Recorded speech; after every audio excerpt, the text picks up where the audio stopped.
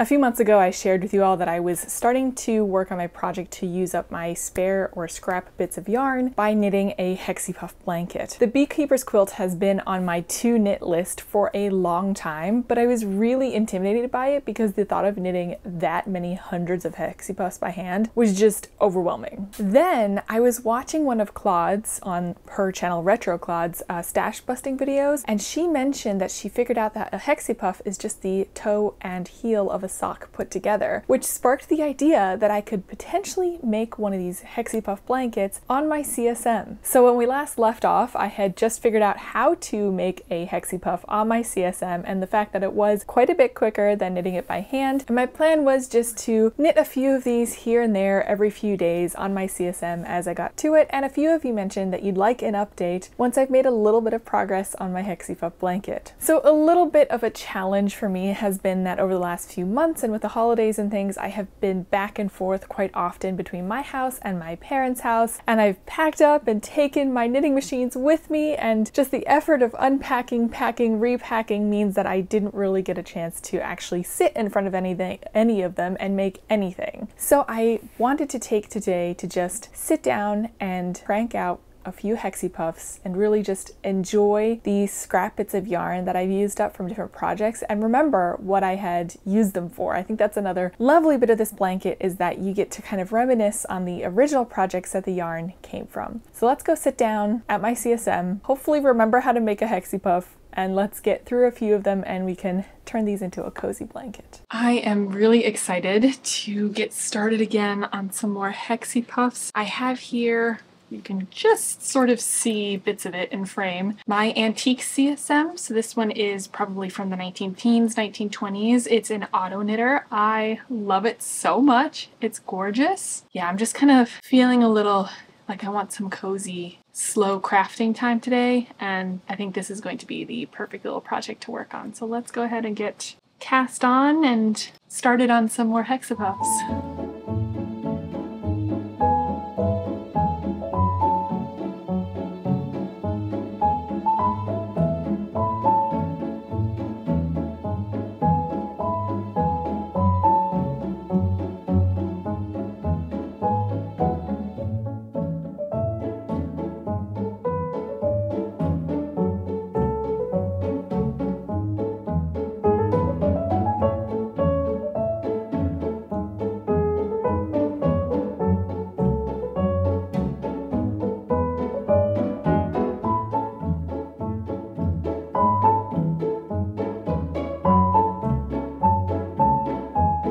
As we're working through these hexipuffs, I wanted to take a moment to introduce you to the sponsor of this week's video, Craftsy. If you haven't heard of Craftsy before, it is your online resource for all things creative, offering in-depth and fun courses on a wide range of creative subjects from knitting, crocheting, spinning, weaving, photography, baking, cooking, and so much more. I have been working on writing up my next sweater pattern, and I had quite the stressful experience last time with the grading, but I feel so much more at ease and confident about it because I actually took a few of the classes that are offered on Craftsy about pattern design and pattern grading. It was the perfect class to get my confidence back to start writing up my next sweater pattern. Can you guess which one it is? Even if you're not a knitwear designer, I think there are plenty of classes that you all might enjoy. No matter where you may be in your knitting or crocheting journey, I think there are classes for any level out there that would be informative and helpful for you. I knit combination continental. I've had some questions about that as well, and I have a hard time explaining it sometimes, but there is actually a course on Craftsy called Knit Faster with Combination Knitting, and it's wonderful because it not only goes over the mechanics of how you do combination knitting, but it goes over what I think is the most important part, which is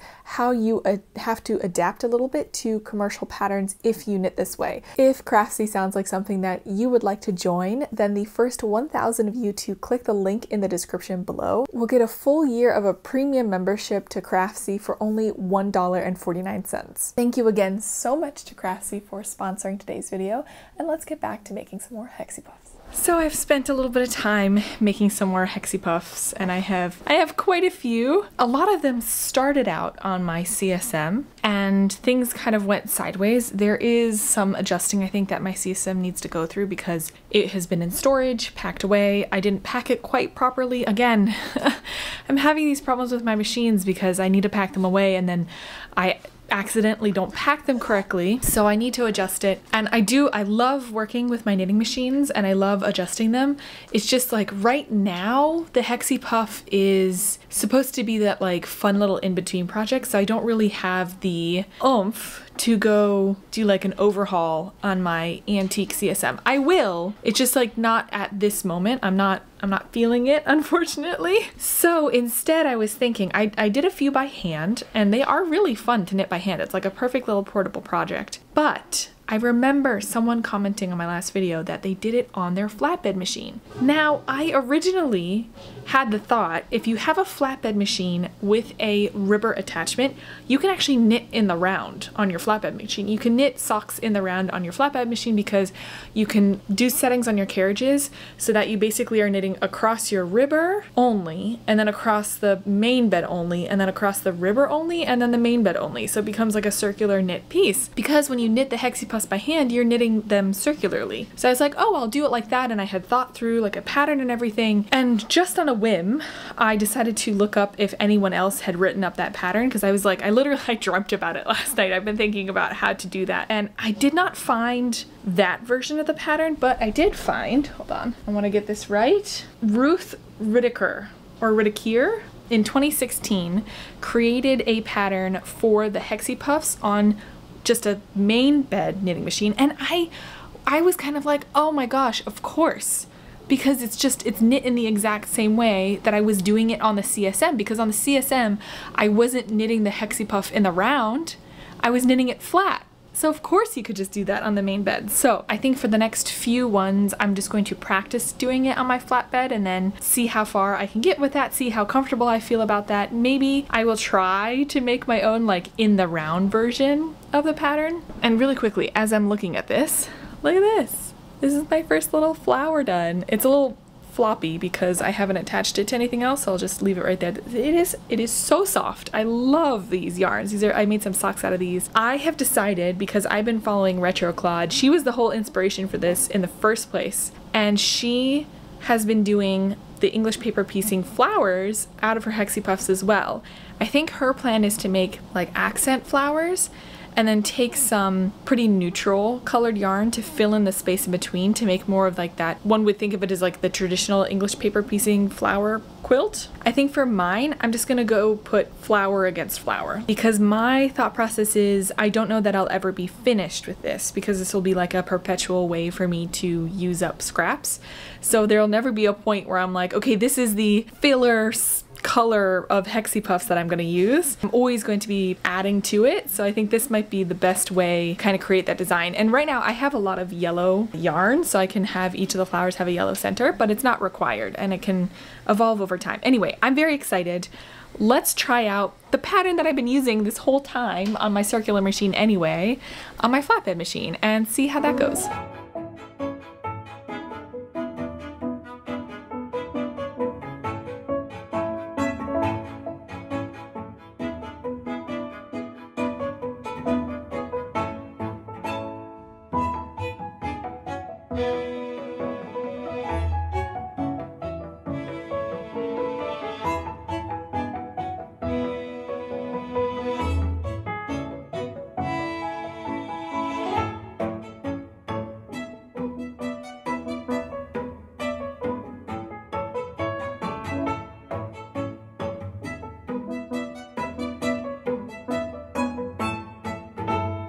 Okay, so here is what half the hexipuff is looking like right now. Now, I think you can kind of see the hexagonal shape if I hold it open. It's a little hard to see, but this is, I mean, I think I'm following the instructions correctly, but this would require a lot more sewing up than I've done previously. So let me show you what I did. These are some hexipuffs that I made on my CSM, and I still made them knitting flat on my CSM, but basically, I think right now what I'm doing is I'm knitting this bit, and then I would knit that bit again and I'd have to sew around all of the edges to finish up the hexipuff, and I don't really like sewing things up. That's my least favorite part. Versus how I did it on the CSM is I started at 20 and then I did a heel and a toe together and then I graphed it together in the back, which I think personally is a bit more of what I want to do. Although if you've done this pattern before, let me know, because maybe I am interpreting it incorrectly, but I think I'm going to go back to making them how I made them on my CSM. Hi, it's editing me here, and I just, as I was watching this footage, I had a thought pop in my head. I reread the pattern and I realized I interpreted it wrong. And this would be a really interesting way to make a hexipuff. So let me see if I can explain it, especially to some of you who might not be machine knitters. But those of you who are, I hope that you kind of get what I'm saying and you can look at the pattern and you can hopefully see what I missed.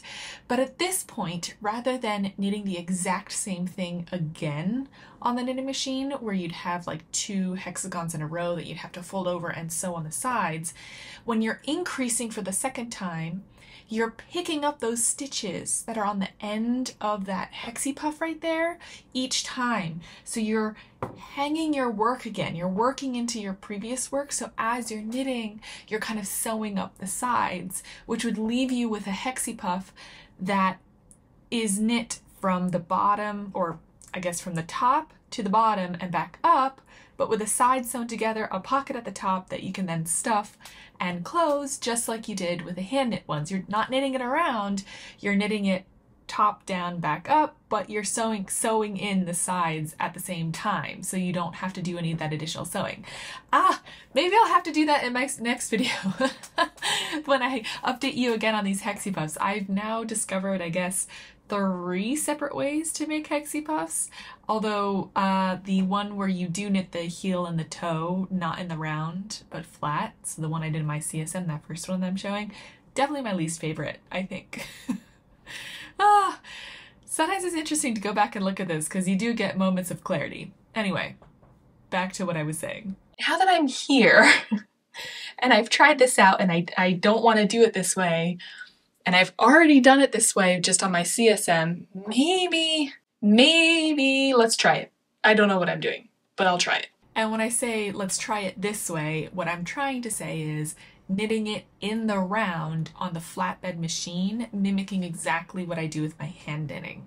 So this is where you start from the bottom and you knit all the way up with the increases on both beds and then all the way to the top with the decreases on both beds. So this is fully circular knitting it exactly like you would be making these hexipuffs hand knitting. That's what I mean by this. I wasn't very clear. Obviously, this day, my brain was not very clear. Okay, so let's try that method, which I was convinced at the time I was the first person to discover.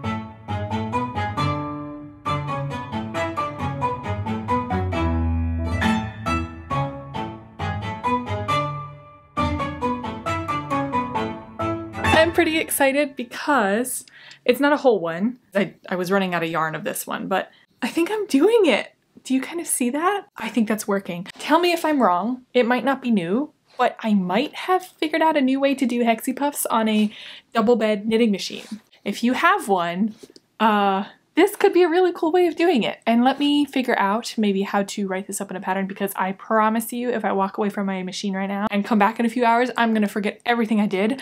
Nutella is currently checking you guys out. She gave you a lovely little boop. Nutters, who's that? Who is that? Okay, maybe she wants to go for a bit of a walk, so I'll do that first. I think that's a yes, right? Okay, so we'll go on a walk. Do you want to go on a walk with me? Do you think that would be fun? Ready? Set? Let's go! Things have been going generally smoothly with the new hexipuff design. It turns out that there is someone who's thought of this before. Oh, hold on, let me do the squeaky thing so it's not bothering you guys. It was originally written in German and then translated into English, so if you want to follow that pattern, I will link it down below. I think that's so cool to have another resource like that. I just stopped because unfortunately I had the stitches pop off because I just wasn't concentrating, but I could do like a really long chain of them. The pattern that is written online is basically like one after the other hexipuffs, so you make the beekeeper's quilt in long strips of hexipuffs. I have decided you can also just basically put some waste yarn in between and then start the next one, so that's what I've been doing. Yeah, I've just had a long day doing like government office paperwork type stuff, and my brain is, I don't think, with it enough to work on the technical parts of this, either hand knitting it or knitting it on the machine.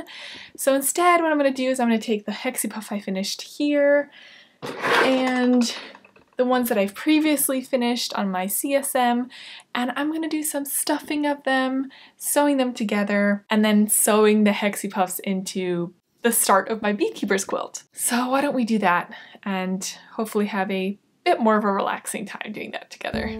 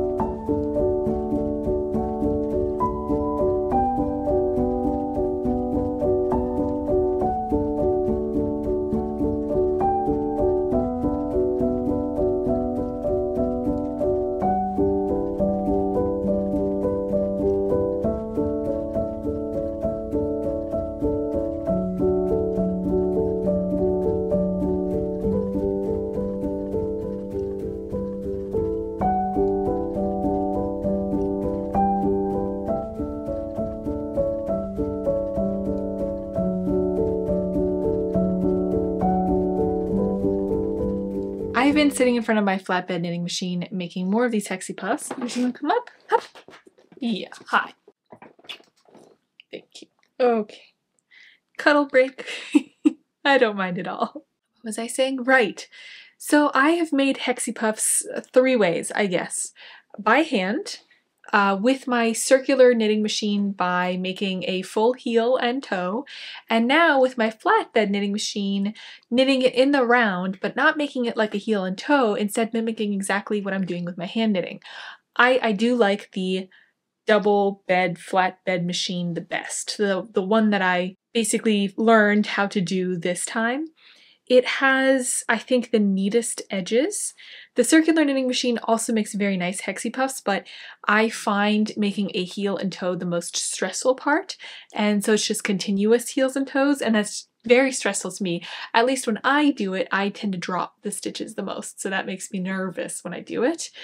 It also means that I have to do more complicated finishing. I have to do grafting stitches versus just doing a 3-needle bind off, which is in my opinion, or at least in my experience, much easier and much quicker and much more brainless. Like I can just sit and watch a show and do it. So I have quite a few of these puffs to finish off, and I think I've already showed you how I finished them off. So I'm going to do that. I'm going to turn all of these into the little hexagonal flowers. Also, this looks like a really cute scarf. Nutella, what would you think of this as a scarf? Kind of looks like a snake. What do you think? How do you feel about that? I don't think you care much as long as I'm petting you. You are so tolerant. Thank you.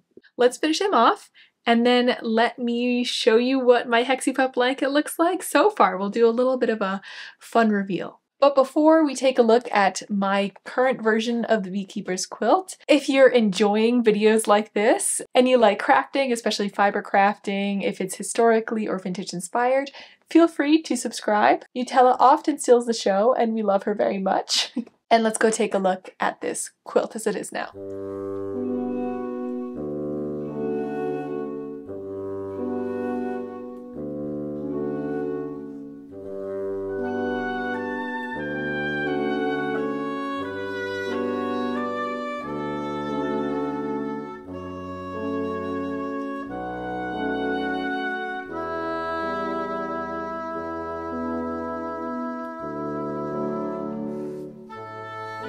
I am so pleased to look at my hexipuff blanket right now. It's such a really squishy combination of hand knit ones I made on my CSM, ones I made on my flatbed machine, but I still obviously have another method of making these to try out because I didn't figure it out correctly this time, so this is another one that I can try out in the future. Let me know if you'd be interested in another hexipuff update. Thank you so much for watching, and I'll see you all again really soon. Bye!